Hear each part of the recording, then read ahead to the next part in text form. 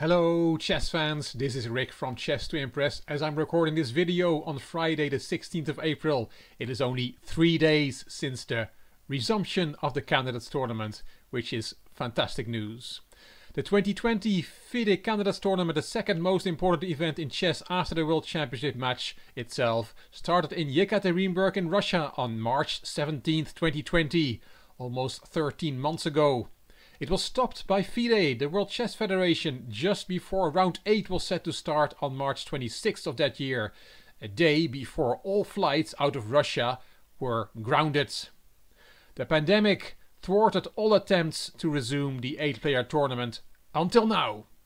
And on Chess to Impress we continue our build-up towards the resumption of the Candidates Tournament. It is the 29th event in the history of the official and undisputed World Championship. And on Chess to Impress we're looking at the first 28th candidate cycles in the history of our game. This is episode number 26. And before we take a dive into history, let's refresh our memory. These are the current standings and also the results of the last round of the current event.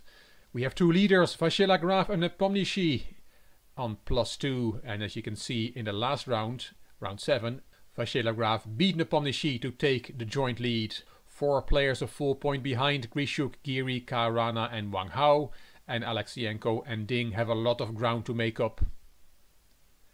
Round 8 will be played on Monday the 19th of April and we'll see Karana Vasyl Graf, Wang Hao Ding Liren, Nepomniachtchi Giri and Alexienko against Grischuk. I will be here after the round to tell you what happened. So let's now look at the history of the Candidates Tournaments and matches. It all started a long time ago in London 1883, where Zukertort and Steinitz finished in the first 2 places in that event, and that led to the first official World Championship match in 1886. Wilhelm Steinitz, the first world champion, gained the right for a rematch against world champion Emanuel Lasker in St. Petersburg 1895-1896. And the next event was a long time after that. Paul Keres won the tournament in the Netherlands in 1938. And by doing so he gained the right to challenge world champion Alexander Alyekhin for the world title. Unfortunately that title match never happened because of World War II. David Bronstein won the candidate cycle held in Budapest and Moscow in 1950 to challenge world champion Botvinnik. Vasily Smyslov won 2 candidate cycles in Zurich 1953 and Amsterdam 1956, and by winning Yugoslavia 1959, Misha Tal gained the right to challenge Botvinnik for the world title. In 1962 it was Petrosian's turn to challenge Botvinnik and he became world champion 1 year later. Boris Spassky also won 2 cycles in 1965 and 1968, and Bobby Fischer qualified in 1971 for the match of the century the year after against world champion Spassky. Anatoly Karpov beat Viktor Korchnoi in Moscow 1974, and by doing that he gained the right to challenge world champion Bobby Fischer. Fischer didn't play, and Karpov became the 12th world champion by default. Viktor Korchnoi won 2 more cycles, both times lost to Karpov in a world championship match, and the Kasparov era started in 1984. He became world champion 1 year later. Karpov came back, won the next 2 cycles. In total, Karpov and Kasparov played 5 World Championship matches against each other, and Nigel Short broke that era by becoming the challenger in 1993. In 1995, Anand gained the right to challenge Kasparov, and it should have been Alexei Shirov who was Kasparov's next challenger, by beating Vladimir Kramnik in Gazorla in 1998, but Shirov never got a match. Kramnik did, and became the 14th world champion in the year 2000. Leko was Kramnik's first challenger, and 4 players qualified for the World Championship tournament in 2007: Aronyan, Gelfand, Grischuk and Leko. That World Championship tournament was won by Anand, and Topalov, Gelfand and Carlsen were Anand's challengers. Carlsen beat Anand, but Anand came back by winning Khanty-Mansiysk 2014. It is in red there because we're going to look at that cycle in this video. Carlsen won again and defended his title successfully against Karyakin and Karana in the next 2 cycles. So who will it be? Yekaterinburg 2020-2021. We will find out very soon who will be the next challenger of world champion Magnus Carlsen. As said, we're going to look at the 2014 cycle. The challenger was determined in the 2014 Candidates Tournament, an 8-player double round-robin tournament that took place in Khanty-Mansiysk in Russia from March 13th to March 31st of that year. The tournament had a prize fund of 420,000 euros. Prize money was shared between players tied on points. Tie breaks were not used to allocate the prize money. These were the 8 participants. The loser of the last World Championship match, which was Viswanathan Anand, the top 2 finishers of the most recent Chess World Cup, Kramnik and Andreikin, and 2 players from the FIDE Grand Prix cycle, Topalov and Mamedyarov. 2 players qualified on rating, Aronyan and Karyakin, and the organizing committee's wildcard went to Peter Svidler. And this is the bracket from the tournament. Anand won, and that was a big surprise. The oldest player in the tournament showed that he was still a very strong force to be reckoned with. Karyakin a full point behind, Kramnik, Mamedyarov and Andreikin on 50%, Aronyan and Svidler on -1 and Topalov at the bottom of the table on -2. In this video we're going to look at the first round when Viswanathan Anand had the white pieces against tournament favorite Levon Aronyan. Here we see both players at the opening phase of that game. Let's have a look at what happened. It is the 13th of March 2014. White Anand, black Aronyan, the first round of the 2014 Candidates Tournament. For this video I'm using analysis from Anish Giri, who's playing in the 2020-21 event, from the magazine New in Chess, and from Grandmaster Milos from the Chess-based website.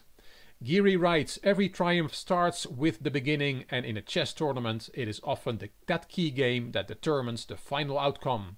In Khanty-Mansiysk this time that key game was played right in the first round. Let's have a look at what happened. We have a Spanish opening on the board, as you can see, with bishop b5. I'm going to put the opening moves on the board. There's not much to comment there, because both players were playing a theoretical line. The bishop dropped back, castling, d3, and then d5, the famous Marshall Gambit, one of Aronyan's favorites. So Anand could have expected Aronyan to go for this. Black is going to sacrifice a pawn. E takes d5 from Anand, and knight takes d5, and here you can take on e5 straight away, winning that pawn, but in the game knight bd2 was Anand's choice. Giri writes, this is Anand's idea. He had played it before against Caruana, a game he lost, so he must have found an improvement on that game. In that Anand-Caruana game, Caruana played f6 here, c3 and king h8, and black went on to win in the end. But Aronyan did not play f6, he played queen d7, which Giri calls an interesting novelty in the spirit of the opening. He's not hanging on to that e5 pawn.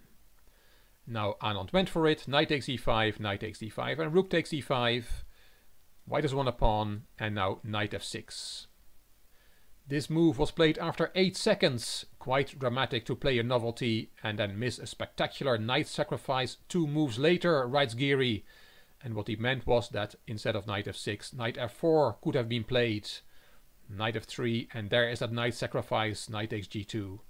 The king takes, and then a5 with threats of a4, winning the bishop, and also rook a6, swinging the rook over to the king side with an attack on white's king. But knight f6 was Aronyan's choice. Rook e1 with an exclamation mark, which is not so much for the move as it is for the entire plan used by Anand to try to refute black's idea, writes Giri.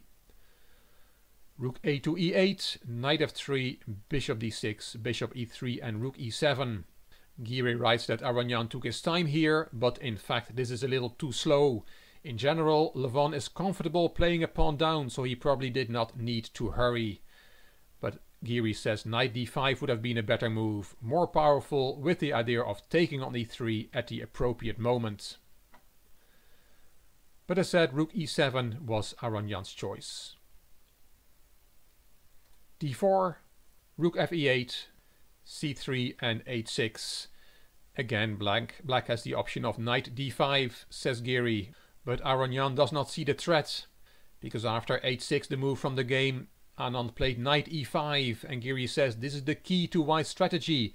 Give the pawn back to simplify into an endgame with the 2 bishops, a slight risk-free advantage for white. Let's see how they developed. We see a lot of capturing moves now. Let's go through them. Queen takes d7, the queens come off the board, and now rook ed1 and knight f6. After this move, black is in big trouble, says Geary. It was played instantly, and Geary believes this was a moment for a 40-minute think instead. And then maybe knight c5 would have been the move that Aronian would have come up with. Geary gives this variation: bishop takes, rook d7 and rook e2, with counterplay and good chances of holding, even though the pawn on f7 will fall. Another option after rook ed1 instead of knight f6, the move from the game, is bishop c6. That's also better than the move played knight f6 by Aronian. c4, that move also gets an exclamation mark from Geary. c6, and that was played after a 40-minute think, which Geary says Aronian left too late, but black is already in big trouble. Rook ac1, rook 5 to e7 and a4, putting extra pressure on the queenside pawns. As Geary mentioned, white is a very nice position. Great play from Anand, giving back his extra pawn to get a slightly better position with the two bishops.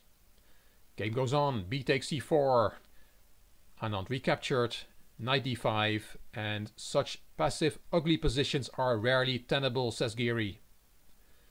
Bishop c5 attacking the rook, rook e4 and f3 attacking the rook again. Anand's play is very natural and instructive. He pulls his bishops back and activates his rooks. That's what we'll see in the next few moves. Let's see how Anand plays this. Indeed, pulling back the bishops. Rook 4 to e5 was Aronian's move. King f2. The bishops control the entire board. Bishop back to c8, and there comes the first move back with the bishop to give room to the rooks. In the style of Anatoly Karpov, writes Geary, and he calls this sweet. Rook 5 to e6, rook d3, knight f4 and rook b3. The weaknesses on the queen side are decisive. Black is just lost. Rook d8, and there goes that second bishop back. Knight d5 and bishop d2. Now nothing can stop the invasion with either rook b8 or, as we'll see in the game, rook b6. Knight f6 from Aronian, bishop a5, and here you can play rook d4. It will not help black attacking the pawn on a4, but then there is rook b8 attacking the bishop, and after rook e8 there is rook takes c6, and white is winning. In the game, Aronian did not go for rook d4 in this position. He played rook d to e8, and then rook b6 wins a pawn for white. Rook e5, bishop c3, knight d5, and you can take on c6. That is a technically winning endgame, as well as Anand mentioned after the game. But Anand decides to go for the idea of trapping the knight, which is also very nice. So instead of taking on c6, he took on e5. Knight takes b6. A rook is traded that way. Bishop d4 attacking the knight. Knight takes a4. If you go to d5 instead, then rook takes c6 is the move. But by taking on a4, that knight will now get trapped. Rook takes c6, rook d8. Aronian made the time control. This is move 40 and is coming up with some tricks, but Anand calculates everything perfectly. Rook c4, and now that knight is well and truly trapped. It doesn't have any squares. But Aronian is a tricky character. Bishop d7, b3 attacking the knight, bishop b5 counter attacking the rook. Rook saves itself, knight b2, and can you not just take that knight? Yes you can, but then there is a rook d2 check, winning the piece back, king e3, rook takes, bishop takes b5, a takes b5, and black will very likely be able to hold this rook endgame to a draw. So that's not the way to play. After knight b2, you should not take that knight. Anand of course saw that. He took the bishop, a takes b5, and king e3. King e2 instead would have been a mistake due to knight c4 exclamation mark. B takes c4, and then the bishop is hanging. So Anand had to be careful and play accurately, and he did. He played king e3, protecting the bishop. If you now play knight d1 check, then there is king e2 and that knight is now lost. In the game, rook e8 check was played by Aronian, king d2, rook d8, king c3, and here Aronian resigned on move 47. If you play knight d1 check, then there is king c2, and it's a very nice mirroring line of the knight d1 and king e2 variation we just saw, which is quite pretty according to Geary, and I'm sure we all agree. Wonderful start for Anand, beating Aronian, the pre-tournament favorite, in the first round, and as said, he went on to win the tournament for a rematch against world champion Magnus Carlsen. I covered that match in my series on the World Championship matches. The link to the second Carlsen-Anand match is up here. I hope you like this video and that you'll keep counting down towards the resumption of the Candidates Tournament with me. If you liked the video, please give it a thumbs up, please subscribe to the Chess to Impress channel, and please leave a comment. I will read them all and I will reply to them all. If you liked the video, it would be great if you could share it on social media by clicking the share button on YouTube. You can find me on Instagram, on Twitter and on Facebook. This is Rick for Chess to Impress. Thank you for watching.